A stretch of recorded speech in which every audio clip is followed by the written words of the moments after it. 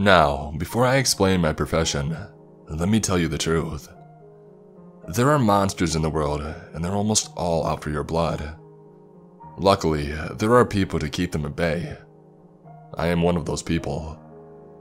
Now, I'm long retired for 15 years, but I've seen my fair share of blood, guts, demonic possession, and things with more teeth than normal. So, I'm here to give you an idea of all the stuff that I've encountered. Okay, let's start with the basics. My dad was a cryptid hunter. The top of his class, actually. He has probably seen way more than I have. He specialized in long-range type missions, many of which occurred in forested areas. But he also tackled some more close-range, for lack of a better word, missions. He's killed things from ancient werewolves worshipped by Indians to the mighty Mothmen of Point Pleasant. He's tough, but the things he couldn't kill were known as specialized cases. These were monsters that had brains, or hadn't done anything wrong at that point, or monsters that the government just wanted them to be kept alive for one reason or another. One of these cases was a girl named Emily, but we'll get to her later. For now, let's talk about my stories of woe. My name is Tom. I'm 36. I was chosen for this job because of my connection with the military, combined with my dad's friends knowing me. I was in. But questionable hiring aside, my first case was simple. A chupacabra had been killing sheep and attacked a farmer. We were worried that it might develop a taste for human flesh. So, they sent me to a ranch in the middle of nowhere, Mexico.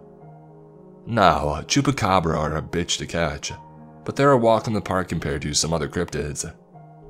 It required a weird cycle of putting out half-rotted sheep meat and waiting.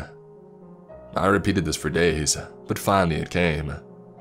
I first saw it sniffing the fly-covered sheep meat, and I readied my sniper rifle.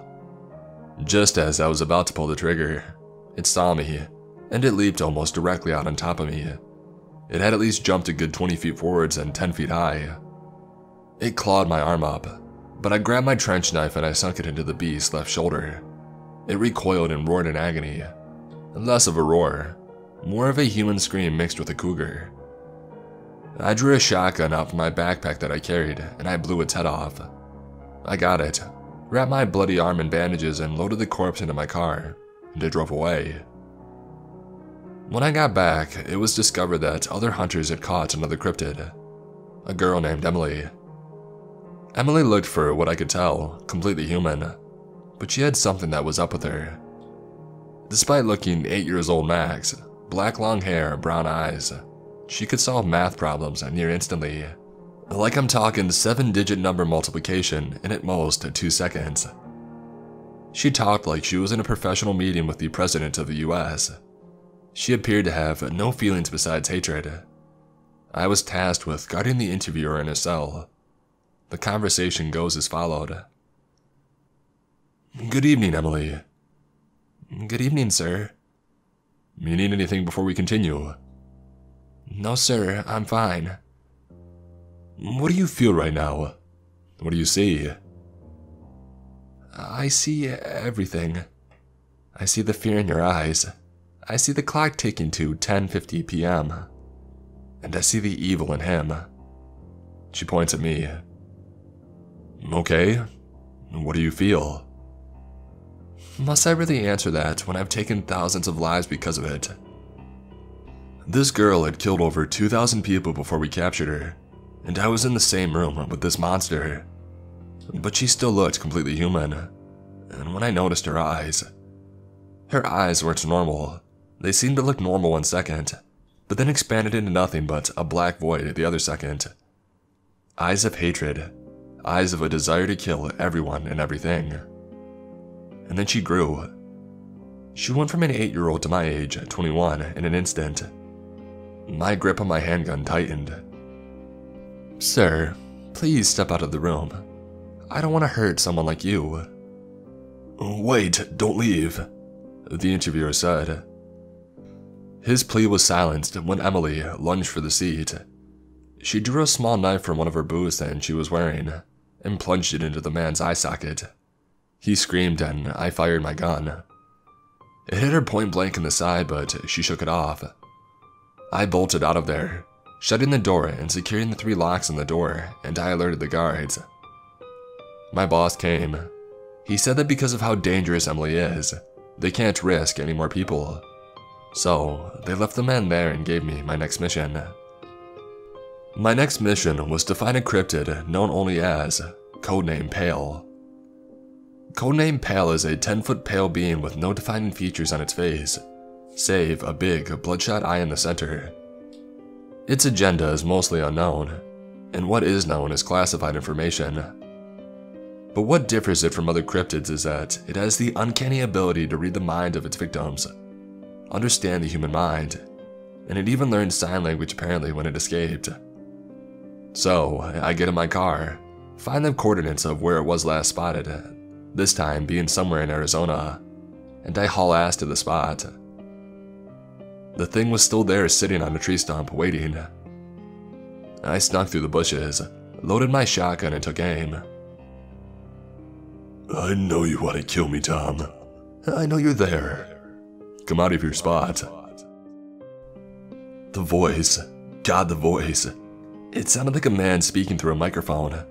It echoed when there is no possible way for it to echo. I spoke.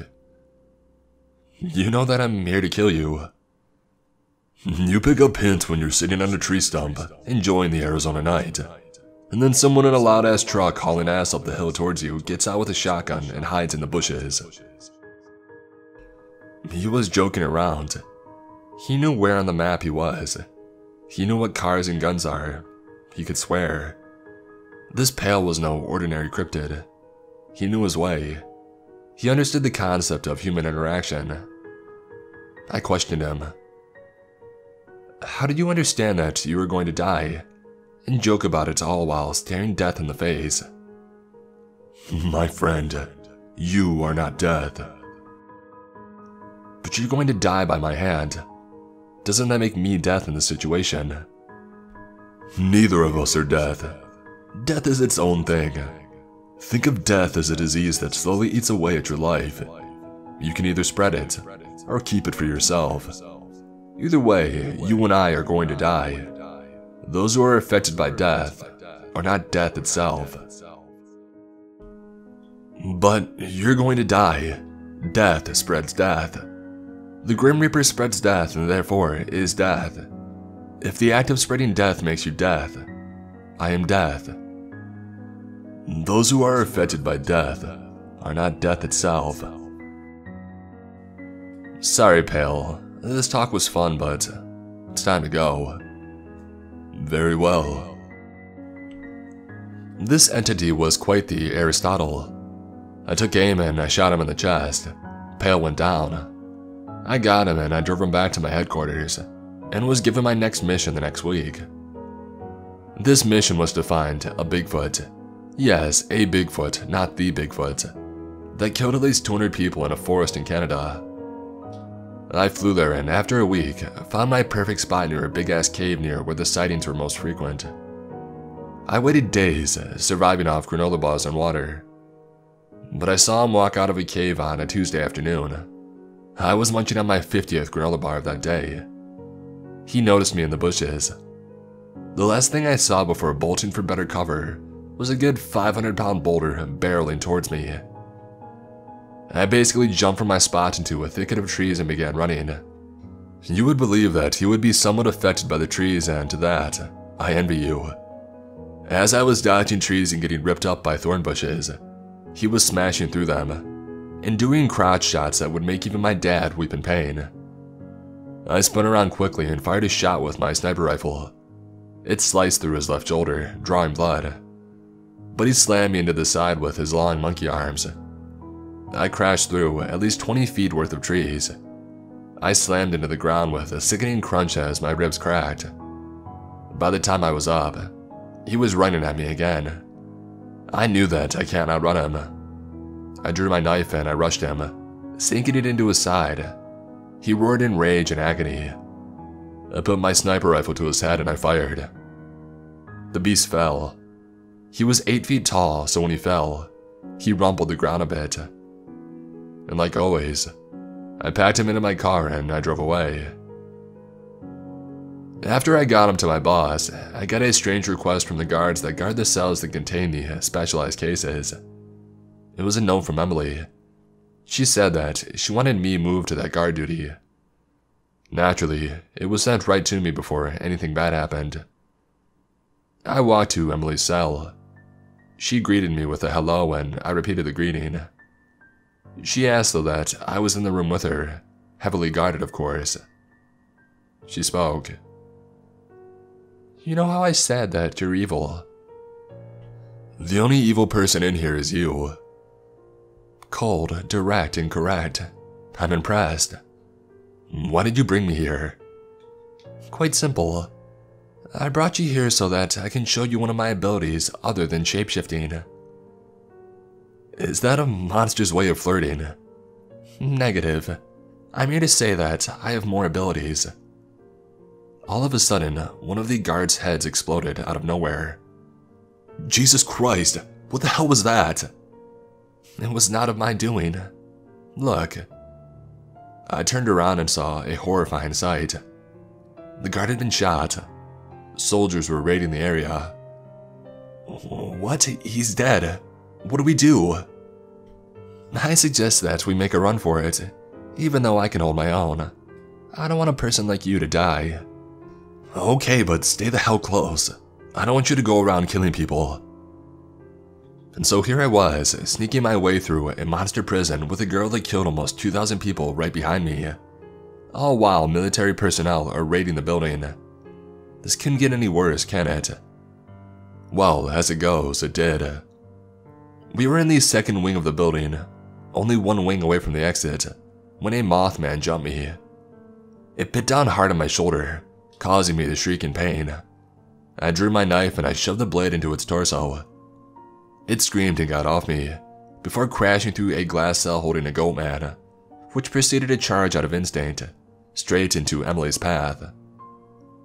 Before I could speak, the goat man, or what was left of him, was splattered against the wall. Emily stood there, holding a nearby pair of scissors. It took me a while to realize that what was splattered against the wall was its brain. Emily had gutted the poor thing like a fish, and had enough time to perform extreme brain surgery. I got up. "Nice job," I said. After that, we booked it to the exit. Now came the hard part, what to do with Emily. She didn't seem like the cold monster she was in the facility. She was glad, happy even, to be in the outside world. Yeah, 5 seconds ago, she gutted a goat man faster than a ninja in an anime could slice something midair. When I questioned her about it later, she said that she was the last surviving subject of a failed attempt to make a super soldier.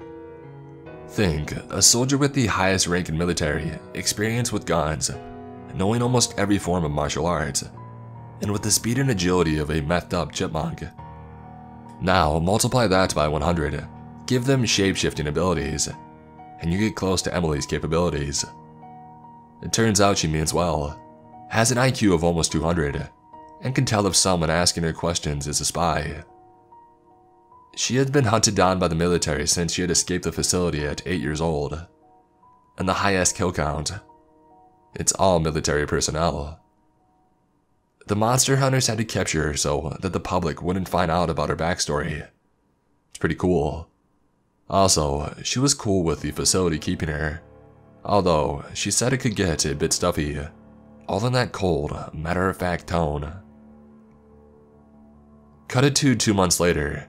Me, Emily, and my best friend, turned monster hunter Josh, were in the Alaskan wilderness tracking down a Yeti. And before you ask, yes, there's a difference between a Bigfoot and a Yeti. For starters, a Yeti is much taller. Like a Bigfoot could only be 8 feet tall.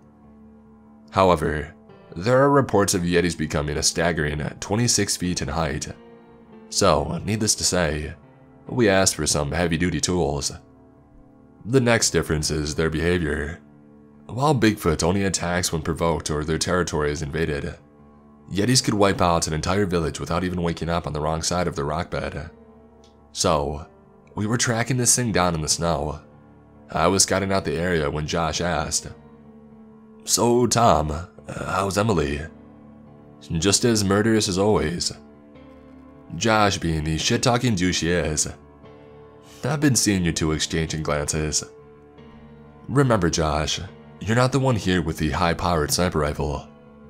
Oh, come on, man, it was just a prank. Me, also knowing Josh loves pranks that cause a lot of damage. You said that when you egged my car. I'll fucking do it again.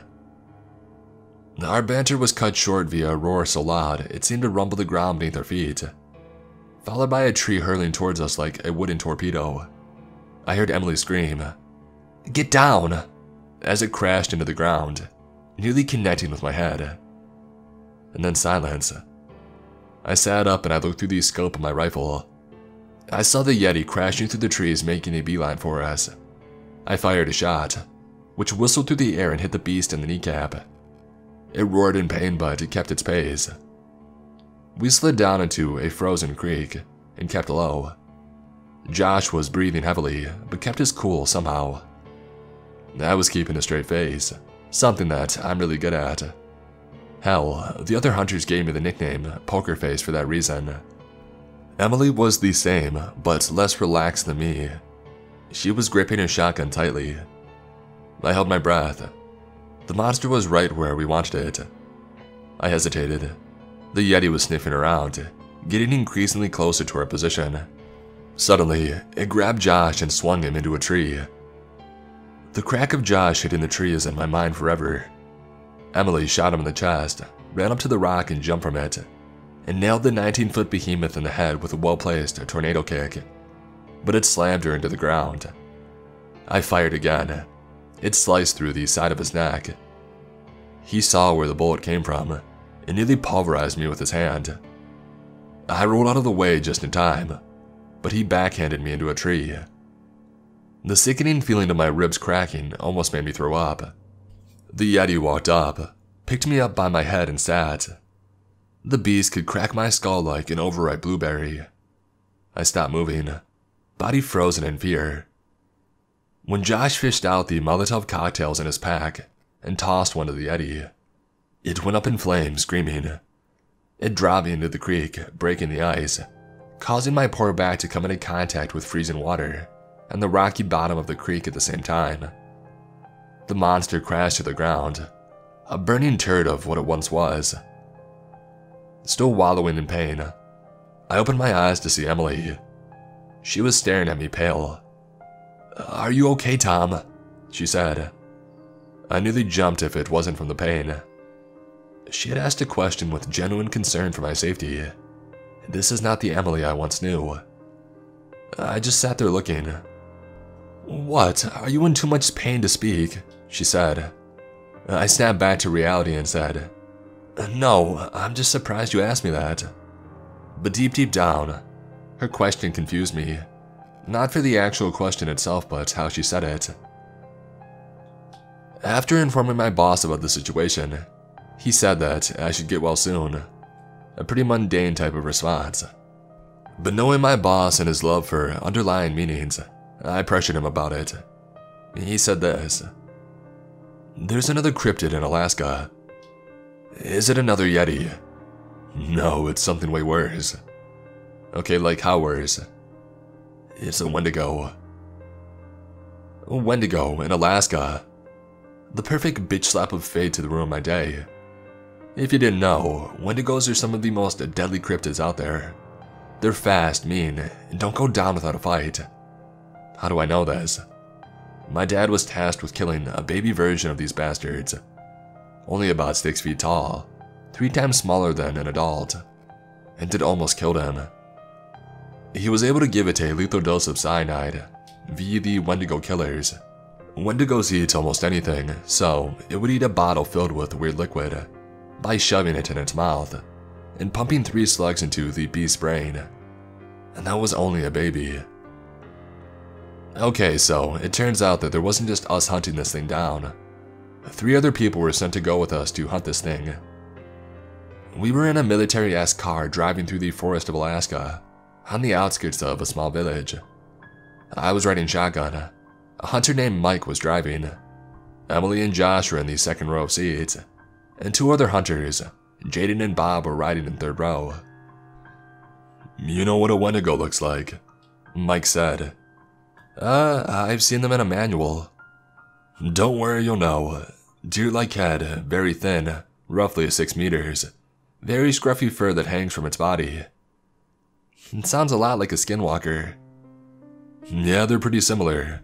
But a skinwalker is a calm, calculating hunter with an attitude, as well as shape-shifting abilities that evolve from corrupted shamans. A Wendigo is cannibalistic, a savage beast with an attitude that evolves from some twat eating human flesh. It was about 10 o'clock at night. We were driving at a normal pace when Mike stopped. "Hey, why did the car stop?" said Josh. Mike slowly pointed in front of him. We all looked, and we froze with him. There seemed to be what looked like a mangled deer carcass sitting straight up. One issue, however, it was too big to be a deer. Slowly, it rose up from its crouching position. Its arms hung low to its knees. Its fur was snarled and scruffy. Its horns were caked with blood, along with the beast's snout, hands, and its feet. We had just interrupted a Wendigo midway through a snack. The person was still moaning, and occasionally convulsing on the ground. The Wendigo's eyes adjusted to the light, and a wide, toothy smile slowly came up upon its face. It licked its lips, and it got ready to pounce. Just as the Wendigo was about to jump onto the car, Mike gunned it, slamming straight into the beast's body. The Wendigo rolled over the car, its bones creating a stomach-turning squeaking noise as it did. We left it in the dust, supposedly. 5 seconds later, it was bounding towards the car, roaring. I stuck my head out of the window and fired my AR. Several rounds tore through the beast's skin, but it just screeched and continued bounding after us. Josh dropped one of his cocktails, lighting up the ground behind us. The Wendigo leaped over the 12-foot-high flames and was able to slash the back tire of our car. "Okay, this isn't a part of the plan, right?" "No, it's not." "I got a double-action shotgun. It could do some damage." "Right. What do we need to do so you'll be able to hit it?" "I gotta get close." "I can help with that." "What can she do that we can't?" "You'll be surprised, Mike." "Okay, fine. Just get this damn thing off my tail." Jaden leaned out of the car. I readied my assault rifle for another barrage of bullets to be sent the Wendigo's way. Emily drew a barbed wire whip. I watched with wide eyes as Emily snagged the Wendigo's right leg. It fell and got dragged. Still roaring and slashing, the Wendigo batted Emily off. Emily got tangled in the barb and almost fell on top of the monster. I grabbed a part of the whip. My hand got snagged in the barb. I bared through the pain and pulled Emily and the Wendigo closer to the truck. Jaden took aim, but out of nowhere, the Wendigo slashed another tire. The truck spun out and it crashed. I remember waking up. I crawled out of the mangle of metal that was once a truck. I dragged Josh, Mike, Jaden, and Bob out.